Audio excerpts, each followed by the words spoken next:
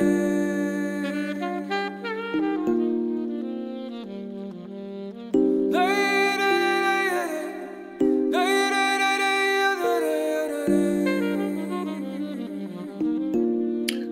morning. Good morning. Good Monday morning.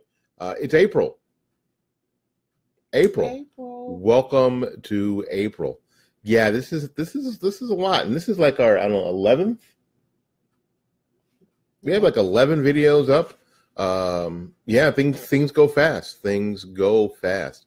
We trust that you are well. That you had a great Easter weekend. You had lots of friends, lots of family and stuff. That things went well. Good morning, Cindy Mills. But we hope that your weekend was restful and restorative. Who else we got there? Rhonda Edwards. Welcome, Rhonda. That things went well for you this weekend, and now you'll be jettisoned into a Bill Logan. Hello. Hey, Bill. That you'll be jettisoned into a fantastic week. We appreciate you dropping by this morning for Real Talk with Deb and Will. We're a little late this morning. Running a little behind this morning. Why? We had an active dating weekend. Yes. We want to talk. We're not as young as we used to be. Oh boy. Oh boy. Is anybody out there as young as they used to be? Or are you just as young as you were maybe yesterday? Happy belated Easter. Yeah. So we're going to talk about the joy of active dating, and what that means, especially as a married couple, and in particular if you're a married couple with children, how important that is. To keep your marriage alive, you need to have active dating. Yes. So, and because a lot of times, you know what, it's real.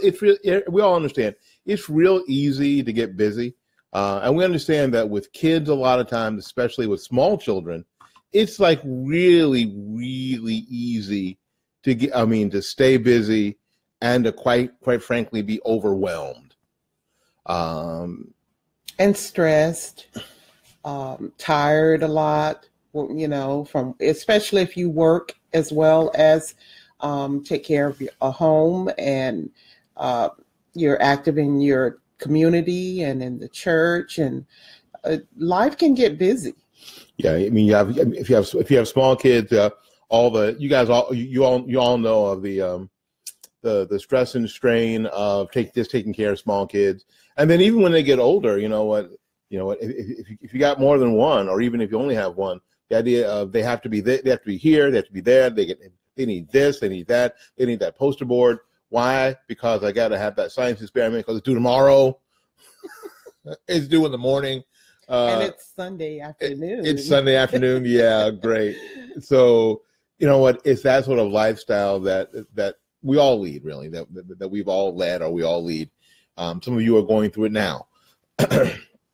So it's really easy to be really busy, and forget, kind of. And I don't think anybody does it on purpose. I don't think there's any, any ill will. I don't think anybody does it on purpose. But you know what? There's only X number of hours in a day and days in a week, and so sometimes the most important relationship in the house is the reason why you should have a house and a family gets neglected. The most important relationship in the house, and I know this is going to be controversial, but we talked about this when we started this thing 11 or so videos ago, that we'd be saying things to you that sometimes that you'd be going, I don't know, that's so true. Well, it is. The most important relationship in the house is not the relationship between the parents and the children. It's not the most important relationship in the house. The most important relationship in the house is between mom and dad. Yes. That relationship must be protected at all costs. Because without it, there isn't anything else. You don't have a family. It's a linchpin of the family. If you don't have the people that started the whole relationship. So unless you take care of that relationship, you don't have anything. So and people talk about this all the time, and I know that everybody gets in the fits and starts and stops and starts of these kind of things. A lot of people have been really good about date night, where you sort of just cordon off a day and you say, this is the day that we go to dinner. This is the day that we go to a movie. This is the day that we just take a walk in the park together. Go and, lunch in the park. Sit by the pool at night. Put them all to bed at 6 o'clock in the evening. but the sun is still out. Shut up and go to bed. I can't. The sun is in my eye. And that's going to be a reality for a lot of y'all, because that's going to pass here in Florida, where we're going to have daylight saving times all the time. So you're going to be trying to shove those kids into bed in the middle of the day. Good luck. I'm glad I don't have to deal with that anymore. But, it could be it's anything that you decide to do. It's anything that you decide to do. And trying your best to do it on a regular basis. When it's just the two of you. It doesn't count bringing the baby. You can't bring the baby. You can't bring the teenager because you all want to talk and chit chat. No, it's just you and your spouse. And it doesn't count when you go out with friends either. No. Yeah, we just made this tough, didn't we? We just made this hard. No, you made it hard. You just made it hard. And it doesn't count going over to friend's house and you all having dinner together. Nope. That's not just you and your spouse. Family reunions. Oh my God, family reunions especially don't count. Don't count at all. No, and it doesn't count if you leave kids with a babysitter and you go over to your mom's house and eat. That's not a date night. Don't get cute. Don't try to get cute. Try to pay attention to what we're saying. It's only you two. That's it. That's it. Without anybody else. Alone together. Or together alone.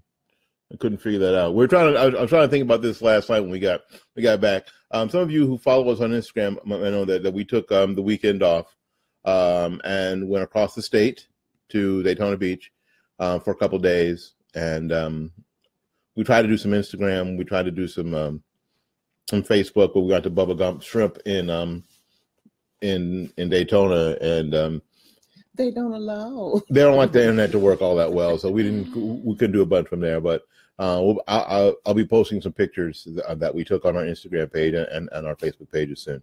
But that's important, we'd like the huge gesture. We'd like to go to Europe. We'd like to go to we'd like to, and that will happen one day. To go on a cruise. You like to do those things, but you cannot. I don't think you can get to that point until you can go to Denny's on a Friday night. I know that sounds low budget, but if that's what the budget says, then that's what you do. Because we've been doing that for a while. Yeah. We've been going to Denny's. They got good steak at Denny's. I'm a cheap date. Me too. So it's been, but it's purposeful. It's intentional. A lot of the word of 2018 for in a lot of aspects is be intentional. You've heard that before, right? Be intentional. And this is one of those things. Be intentional. So do what you have to do. You know what? If Denny's on Friday is all you can do, well, please, by all means, do that. If you can only go away for a night, do that. Especially if you have older kids, or or the kids are gone or whatever, do that. Whatever you can do. It's important to get out of the house and have that a change of atmosphere and be able to have some adult conversations without thinking that the kids may hear you, or if you're taking care of family, you may have your mom or your dad in the household. You need breaks from that as well, because I know as we get older, sometimes the tables are turned and you're taking care of your parents and they're in the household and you have to put them to bed kind of early, Can't put me in bed. I'm a grown ass man. You can't put me in the bed. The sun is still up. Oh. But we all have different aspects of where we are in this path, this journey that we're on. And so it's important that you get away from that aspect of taking care of them. Being a caregiver can sometimes be more stressful than having small kids. because the tables are turned and you're stressed because you're taking care of somebody who used to take care of you. And it's a different kind of stress. So you need to take a break and get a vacation from that as well. If you have to hire a nurse or have somebody come in and take care of them. But a lot of marriages fail, after the fact of the kids are all grown.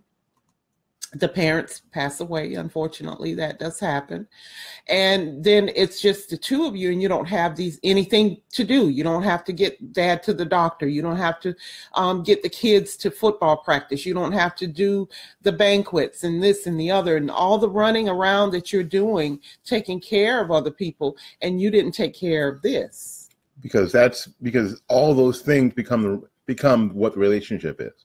All those other things become the partnership of the relationship, and not the core of what the relationship should be. The core needs to be whatever this connection is, and maintaining that connection over an extended period of time. It became all the stuff. It became getting the kids to practice. It became, and then that morphed into, like Debbie was saying, taking care of mom and dad, and then all the stuff, taking care of the house, taking care of all your community obligations. You guys are active in the church. You're active in community groups. You're active in the NAACP or the NCC or the NCAA basketball, whatever you're active in. That became the core of the relationship. So whatever connection that you had when you met and when you married and when you had babies, you've replaced that with something else. And I know for all my church going folks, I know Debbie has a lot of church going people on her page, that you're all saying, but you know what, we do a lot in the church, and that's fine. That's super. That's good. And you should.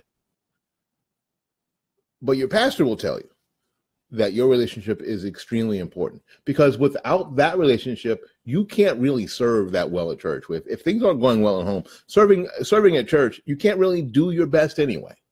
Because your mind isn't there most of the time. If your relationship isn't working, and you don't have that strong base to jump off into in the service, and this becomes your base. Everything that you do. You know what? Your relationship is the base that you jump off. It's like the difference between jumping off a pool from a mattress as opposed to a diving board. Diving board is sort of stiff and strong and allows people to get pretty high, where if you try to jump off your bed, your mattress is soft and not nearly as springy and not nearly as firm, and you're not nearly going to get as high. You're probably going to fall off and break your leg. So you need a strong foundation by which to jump off from, no matter what kind of service that you think you're doing, whether it's in your church or community or whatever. But so you have to continue to build that. You have to continue to build that. And I think that, hey, Valerie, that you have to continue to do the things you need to do. And one of the things that you definitely need to do, and that we suggest, we demand that you do, is to make sure that you continue to actively date, and whatever, and like I said before, it's whatever you can do. Dating brought you together, when you dated and different things. And what I think happens is that after the kids go and all of that go, and you start being there alone, because most people are retired, or one of them is retired and are not working as much or whatever, and you tend to spend more time together, and you're there and you realize, I don't really know this person anymore. Who are you? And you haven't grown at the same pace. You haven't changed at the same pace because you were too busy doing things that you didn't realize that this person doesn't like to. What is it that you have changed? You've changed and I don't even know what he's changed. I'm exactly the same as I was 30 years ago. I'm exactly the same as I was when I was 7. No, you're not. you have matured a lot and you have changed over the years. Since I was 7. That was it. I went, ooh. 7. Exactly the same as I was 7. But pretty set in my ways as a youngster. Hi, Julie. But yes, and Michelle. We didn't address Michelle. Also, you need to continue to know what your spouse likes, what what communications. I mean, sometimes and we have found ourselves like that. Sometimes you're sitting and you're alone at that quiet times, and you're like, so what do we talk about? You can't talk about the kids. That's off limits. You can't talk about work because you talk about work all the time. You got to find something else that you actively like to talk about, that you're both interested in, things like that. And I have found that I like sports. I can sit and watch football. I can sit and watch basketball. Is kind of tough. I don't really care for basketball. Well, we don't care for basketball in the house that much anyway. That's true. And I can actively sit and talk about football with my husband and actually enjoy it.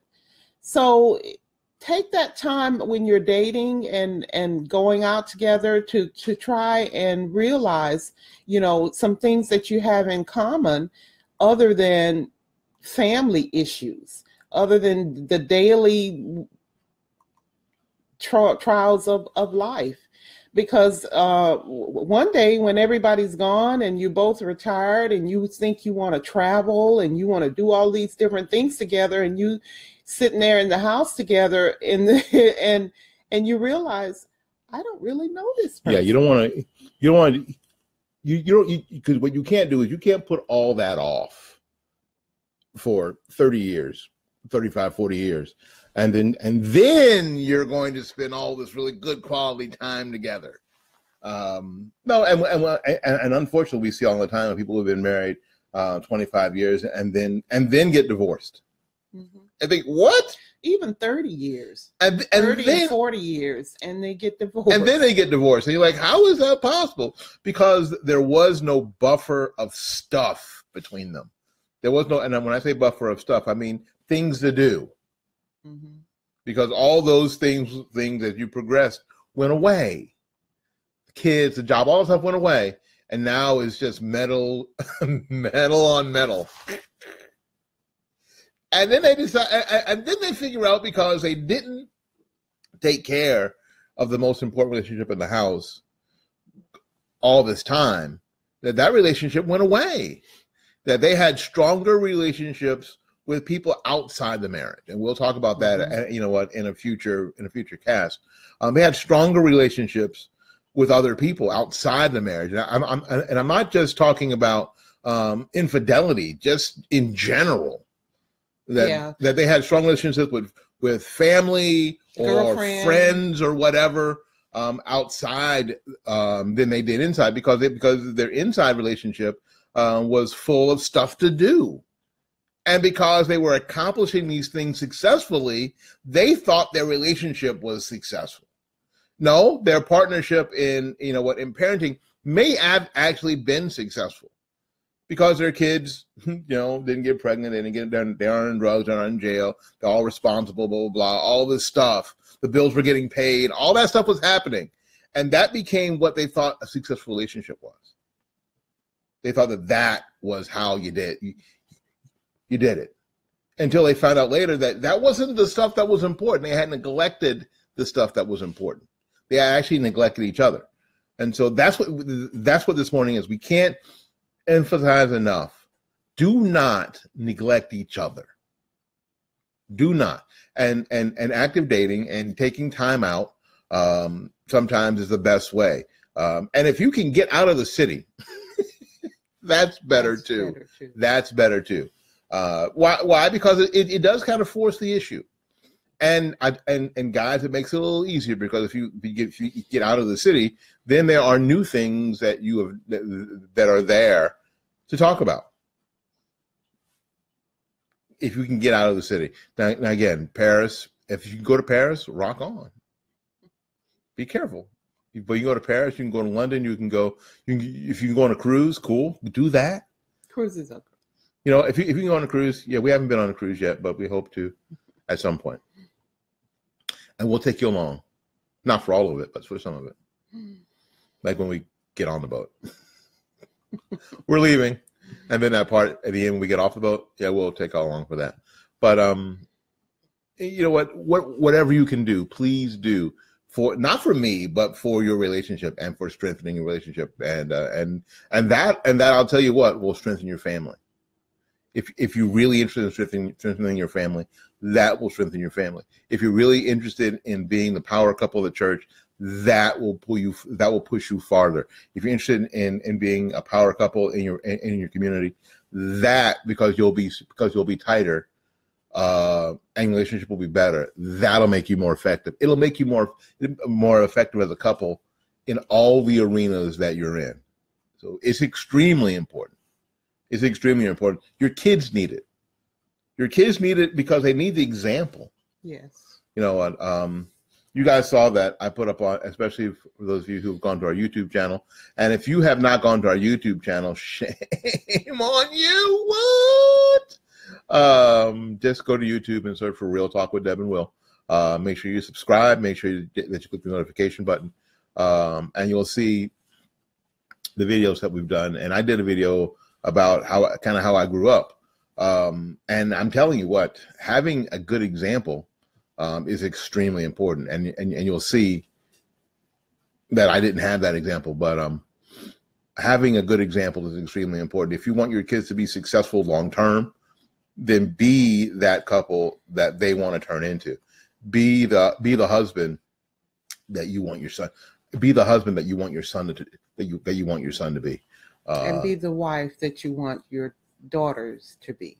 So that's good. So that's really important. So they can look to you as a positive example of where they want to have their lives and how they want to raise their kids. So that's as important or more important than anything that you may do for them now, like making sure they get to soccer practice.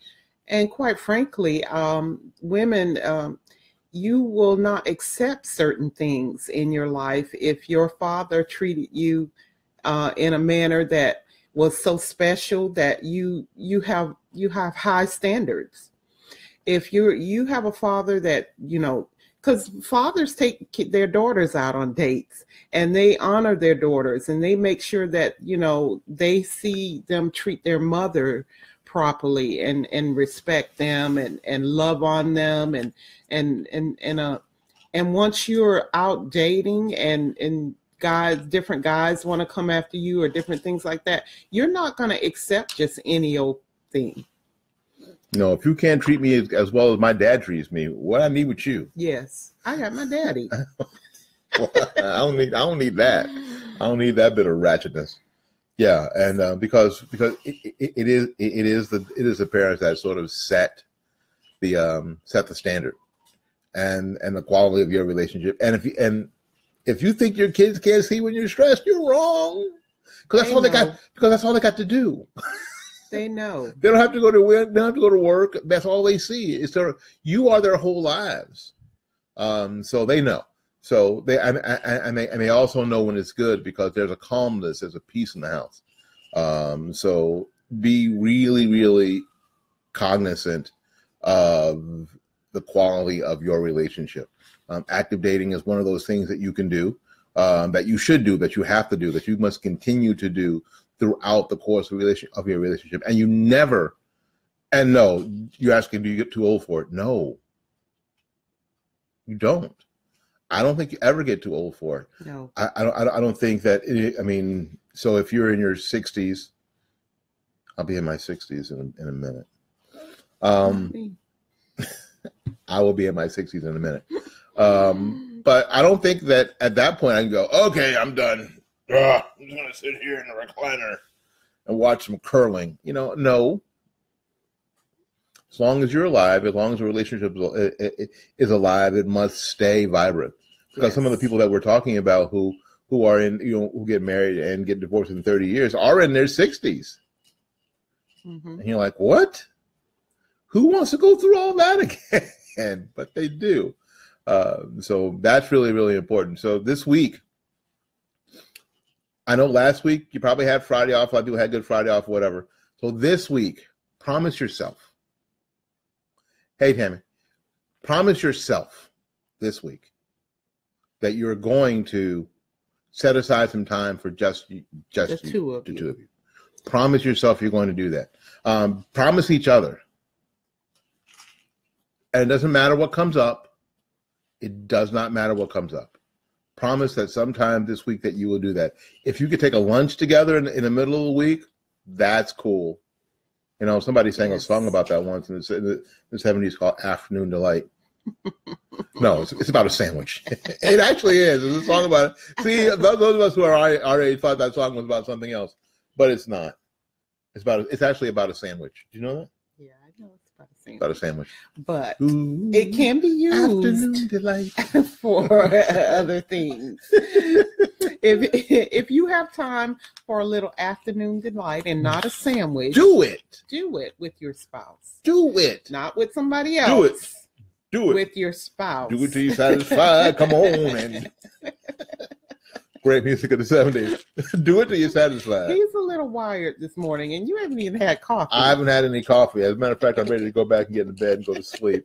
We got home late last night. Yeah, because I took the longest way back from Daytona to Tampa, known to man. We went to trying to avoid construction. We went to Detroit, and then we made a U-turn and we came back. Yeah, the 4,000-mile trip from Daytona to Tampa. Yeah, I went the longest way possible. And once you get started, what do you do? You can't turn around. Like, okay, like swimming across the English Channel and getting tired and swimming back. So you just got to finish it up. Yeah, we left there about, 2:30. Got here about 9 o'clock. It's ridiculous. It's ridiculous. Oh yeah, we're tired. So I'm a little tired. I'm a little goofy. So in any case, promise yourself that you'll do that, and promise us that you'll go to the YouTube channel, because this is going to be up on the YouTube channel here in a little bit. Go to the YouTube channel. We have a lot of other videos out there that are good. So if you're searching for things on YouTube, search for Real Talk. Real Talk with Deb and Will. Yeah. And subscribe and hit the notification bell so that way when we post something on YouTube again, you'll know. And YouTube is a very interesting. It's weird. Very weird. Interesting. What is it? Social media platform. It's weird.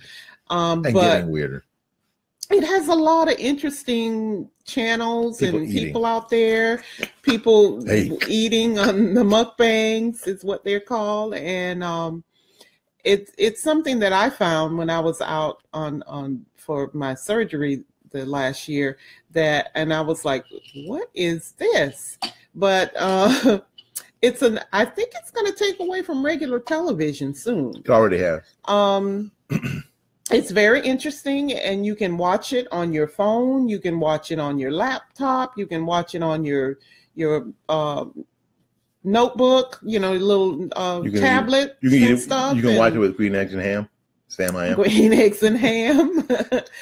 But I think it has a lot of good things out there. As any social media aspect, there are good and bad things. But YouTube, I think, has a good thing going there. And I felt in my heart that we needed to do something to support that. So, like my friend Ralph says, you know what? Eat the chicken and throw away the bone.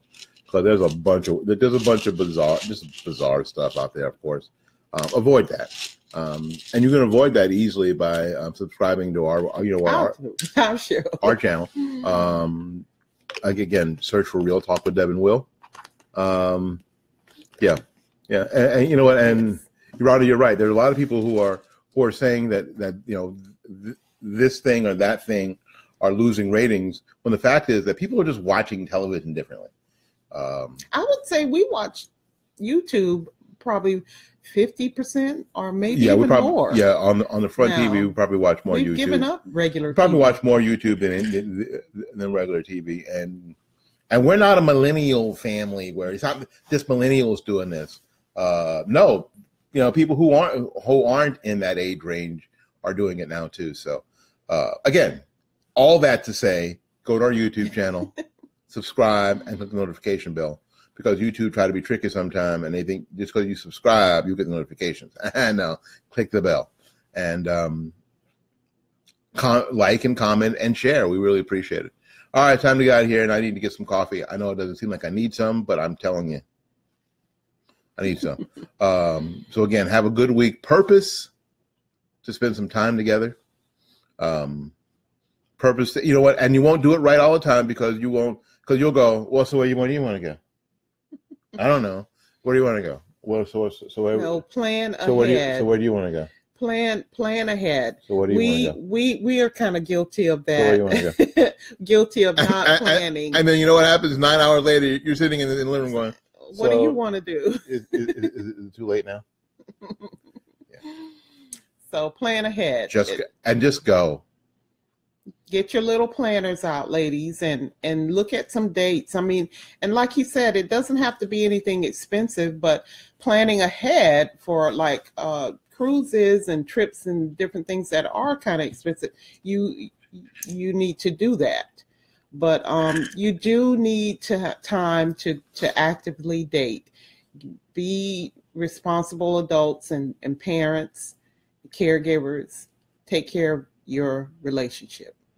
Do that. All right, we got to get out of here and make room for somebody else. So till you see you again, go out there and learn something, love somebody, and for goodness sakes, y'all take care of yourself. We'll see you when we see you. Peace. Peace. We're out.